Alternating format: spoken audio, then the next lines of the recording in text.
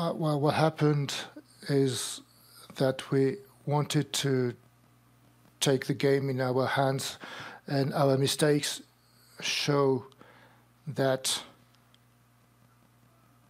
we didn't manage to be physically on the side of the pitch. We didn't manage to have as many opportunities as we wanted to in the pitch, so the penalties were starting to get accumulated and the score was rising up, and those 6 drops, the 6 kick balls made us impossible to manage the different stop situations. England played well. We didn't know how to change the rhythm throughout the whole game, mainly because of our mistakes and our own mistakes.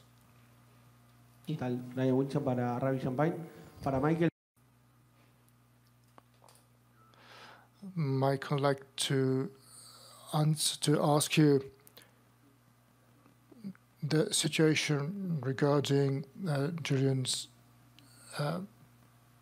injury. What was the main problem in this game? It's not clear exactly what kind of injury. It's injury on the ribs, but we don't know how big is the injury. Regarding the fixed situations, I think we wanted to extend the lines on the field. I think when the mall were installed, we made a lot of mistakes, but I think we have to recognize the value of the English team. They played very well, and the situation was difficult for us. It was hard for us to play the game.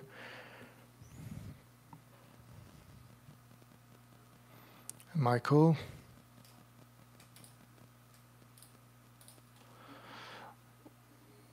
What are the positive aspects you're taking from that game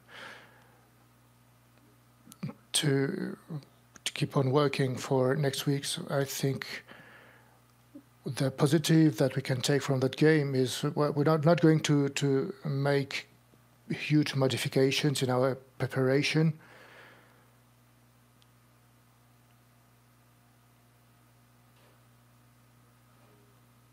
But I think, as I already said, we cannot only wait for the opportunities to come from nothing. We have to create our own opportunities. The world is keep moving on. We have the opportunity to change the situations throughout next games. For some of us, it's not the first World Cup, so we all know that we need some continuity, so we are not going to change our preparation.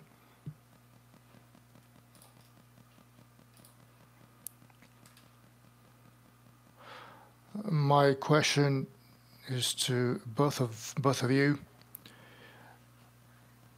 It's a start of this World Cup. What happened, really? Because from the outside, we can see that it was a team with not so many varieties, not many changes, a lot of mistakes in the passes, lack of directions. What happened, really?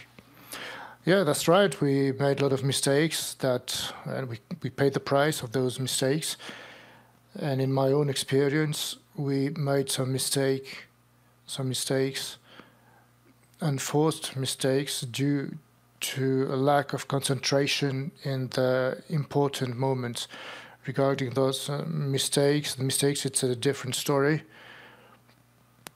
But we are talking a lot about enforced mistakes that we did in this game today. We worked a lot on the concentration and on the focus to have in the different actions, and I think our team really focused on the important part of the game during the preparation phases.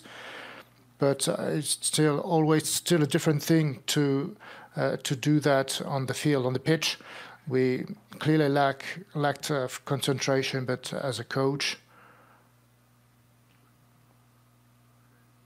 one needs to be able to apply what we did during the training sessions.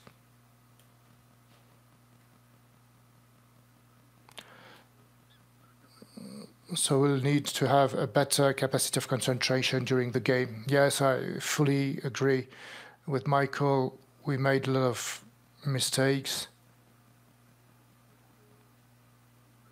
and forced mistakes. I think we've kind of lost our patience and we started to make even more mistakes. Forward masterclass today. I wonder if you could give your opinion on his game today, and do you think he's been a slightly underrated fly half in the international scene? Look, I thought England managed the game very well. You know what I mean? The game was very stop-start, exactly how they wanted it, and Ford played the cards nicely in those scenarios. You know, the pitch is a little smaller. It's not the full distance. It's only 95, so you can take a shot from further out. And well managed, you know what I mean? So full credit to them. They played the game really well. They managed the scenario. They didn't let us get any flow in our game, and Ford was a big part of that. Not just through his kicking through at the poles, but also through his kicking in general play as well. You know, they landed some. So I think they won that battle, and that's something that we'll need to fix up before we get to our next opponent for sure. Thank you. Question at the front, please. Julian, in contrast to November 22, when you guys were very, very disciplined, today you looked a little bit edgy. You lacked that little bit of discipline in the midfield. Do you put that down to perhaps maybe the lack of one or two warm-up games? What would you put down your edginess to today? It wasn't the usual directness that I'm used to seeing from Argentina. Yeah, you know, in terms of discipline, we can't compare like 2 years ago. Like every game and in the World Cup, the level goes up. So I don't want to speak about what happened last time we played there.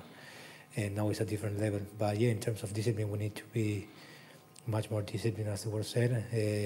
Credit to England, they were good in the breakdown, but then there were lots of mistakes that we did in our own terms.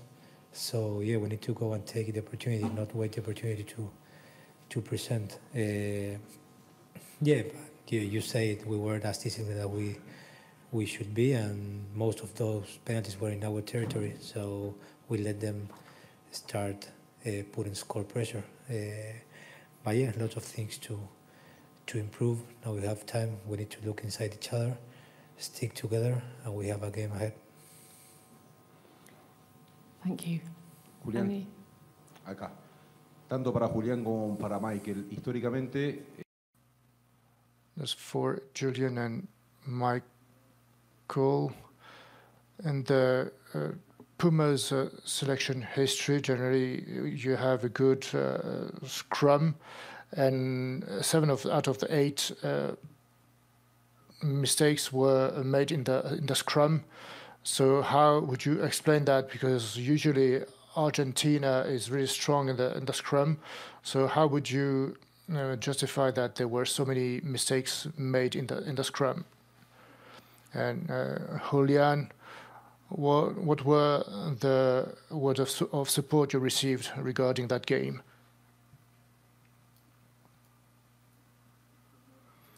Regarding what happened in the scrum, the English were playing 8.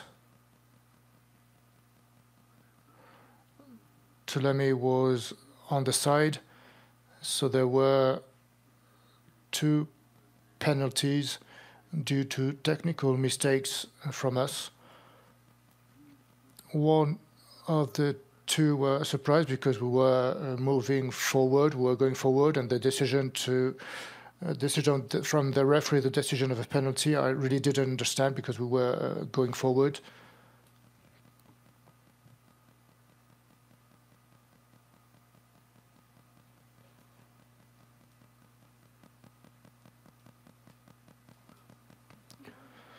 And 6 times we created a lineup of 5 players, and they formed a line of 6, and the referee didn't notice it. So there were some unclear situations at some point. And obviously we need to improve our scrum game if you want to improve other sectors as well. But I don't think we had some difficulties on the scrum specifically. It was tough for us to dominate, clearly.